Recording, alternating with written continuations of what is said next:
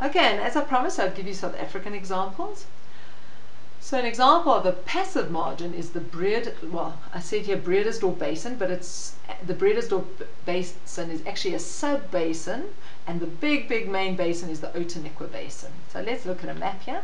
In yellow here you've got the Cape Fold Belt, so we're moving across the coast here.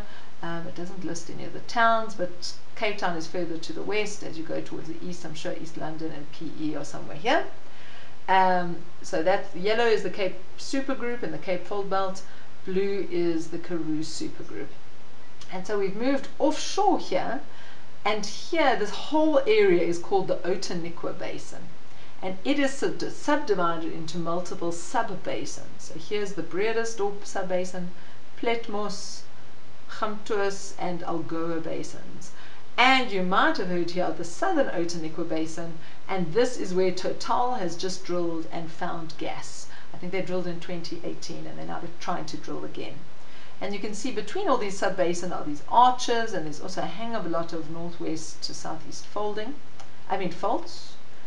And the other interesting thing to note here is this fracture zone that goes from the northeast to the southwest. This is called the Agulhas Falklands Fracture Zone. And this formed because the Falkland Islands were actually up here, and they sheared off. They moved all the way down here during the breakup of Gondwana, and they're now down towards South America. So that's why the word Falklands is here.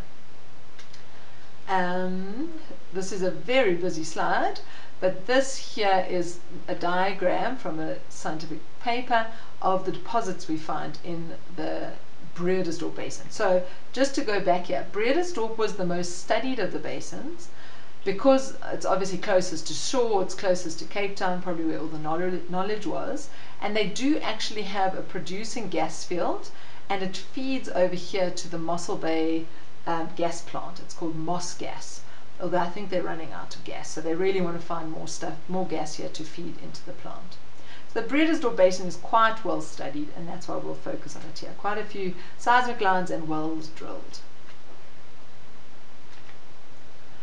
So you can see on the left hand side here is age. So we're dealing, I think, tertiary down to Jurassic, and we care at, I mean, everything started down here because this is when Gondwana started to break apart. And the main things I wanted to show you is it lists here depositional environments.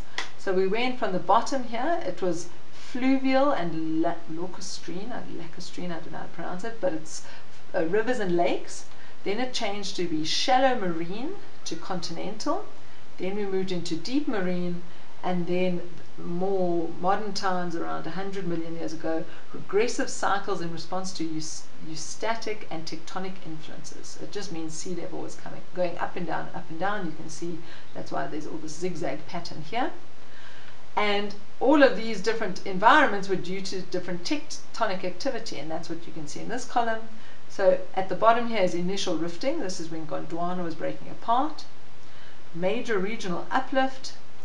Initial opening of marine flooding of basin. So I mean, you can see we're down to 126 here. So down here we've got the rifting associated with the initial breakup of Gondwana, and then as we're moving up here, you're starting to get your Agulhas fracture zone. So the that northeast to southwest fracture zone, you're getting the Falklands Island moving along that fracture zone and causing different tectonism. So here, thermal subsidence, eustatic effects, uplift and erosion. Thermal subsidence, final separation from Falklands, so it's moving off over here, last major uplift. And so that's what's caused all these different deposits. And if you spend some time, you could look at what all the different colors mean. Blue means that we've got mainly deep marine down here, and then we're moving up here into coastal regions.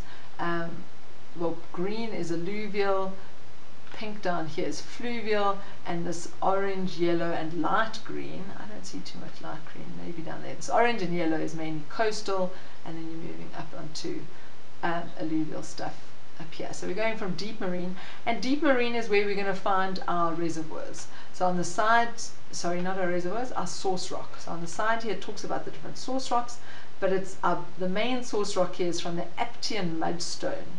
So over here we've got about 100 million years ago a good mud rock from the deep marine environment that's acting as a source. And then over here in this column it shows us several reservoirs, different yellow sandstones. So the mud rock here produced gas. The gas escaped along different pathways or along frac faults and moved into these reservoirs that had seals, and they became trapped in there. And that's what resulted in this next column, which says gas and oil shows. So dark circles are oil and a light circle is gas. So this shows us that the Bredasdorp Basin has both oil and gas. And the traps, the things that kept the oil and gas trapped, were different things. In the deeper down here, you've got structural domes that trap the oil and gas. Here you've got turbidite, fan channel, and fan sandstone. So this is more, what's it called? Sedimentary traps. And then up here, fault-bounded drape stratigraphic. So this is a combination of structural and stratigraphic traps. So that was a very quick run-through of the Bredasdorp Basin. I just wanted to give you some images here. So you can see up top here, this is the breakup of Gondwana, not at 180 million years, it's a bit earlier.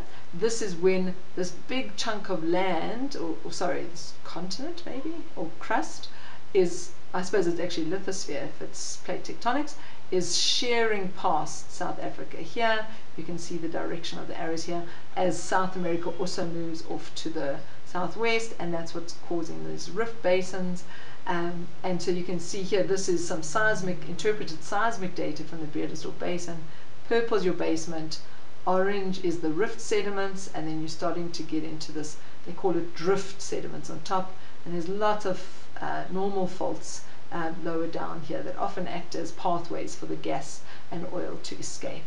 So you can see normal faulting north of the Gullis fracture zone, so up here within the Outeniqua Basin, creation of graben and half-graben structures, which is all important for hosting the oil and gas. And again, yeah, these are just pictures for you to see that these normal faults in the basement have created pathways for gas to migrate, and they also can create traps. So let's look here. In green here is a potential reservoir. So you can see it's sealed off on this left side by the fault. It's in a sandstone body. So this is a structural trap. Up here in these sandstones it seems more stratigraphic traps trapping the oil. And also on the right hand side here you've got a lot of structural traps. So these are just two different profiles through the basin, and on the left hand side here it shows you where these different profiles are. And I think in pink, I'm just trying to look, no, okay, I haven't looked in detail at this map. Okay, and then lastly, to finish off, sorry this lecture is becoming longer than I expected, let's quickly look at the foreland basin, which is the Karoo, and this was where there was more gas. This is an image of the Karoo that I think we're all quite comfortable with, and this is Lesotho over here with the lavas, Joburg's on the right, George is on the left here, so it's a north-south profile through South Africa, and you've got this basin deepening towards the south, and these wiggly lines here are the Cape Fold Belt. And we all see this image and we think, oh my word, the Karoo is so deep. But in all honesty, it's only like 5 kilometers deep, so this image is heavily vertically exaggerated. It is very stretched. And this is actually in the bottom here what this image should look like. It should probably be even more squashed. So this Karoo is really a thin part of our geological covering. So it's just these images are very stretched, so please keep that in mind. This is just an image from a paper that I did with Sue and Musa in the school. So here's the outline of South Africa, and in color here are the Karoo rocks. So they really cover a huge part of South Africa. And you might have heard the fact that it's been of interest for shale gas, and the layer that's of interest for shale gas is the White Hill Formation. And you can see in black here, this is where it outcrops on the side. It's actually thought to pinch out here between Hertzogville and Coffee Bay. So it's only in the southern part of the basin. It gets deeper towards the south, And so initially they estimated that we would have 450 TCF of gas in the basin, because they took this area and they calculated how much gas would be in it, and they thought, oh my word, we're going to have one of the biggest shale gas deposits in the world. But then they realized, well, actually you're not going to find shale gas at all these locations, because your shale layer has to be at the right depth to produce gas, which is really only a smaller part in the south here.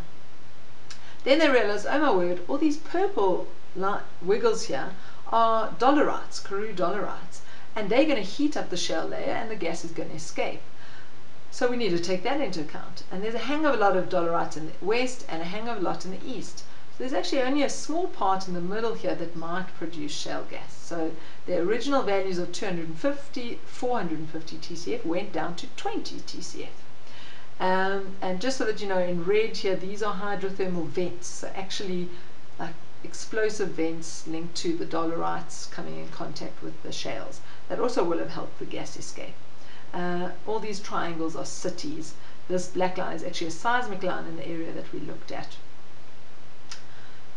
So as I just mentioned, when they eventually took into account the dolerites, their estimates of the amount of gas decreased significantly. And that's what we can see in this diagram here. These triangles are all boreholes drilled through the Karoo, and in red there's more than 500 meters of dolerite in the borehole. Orange is 150 to 500 meters. Green is less than 500 meters, so you can see in the middle here there's much less dolerite, and blue there's no dolerite, because at some point in the south here there's absolutely no dolerites because they don't go further south, we think due to the Cape Fold Belt. So this central region here really is the ideal place to look for the shale gas. And this is a cross section from west to east here, looking at these boreholes, and you can see on the west and on the east these dashed lines are all the dolerites, and so they're throughout the stratigraphic column. So it's not going to be ideal to frack in these regions, but in the center here where the green boreholes are, all the dolerites are within the Beaufort, whereas our shales are down here, so they won't have been vastly affected by the dolerites.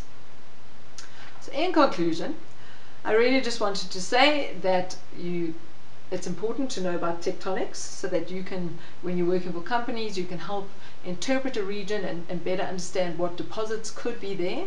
And we've said that oil and gas deposits or plays are mainly associated with passive margins and foreland basins. And so you then will be an asset to your company, because you will be able to just better interpret the tectonics and help them more easily find these deposits.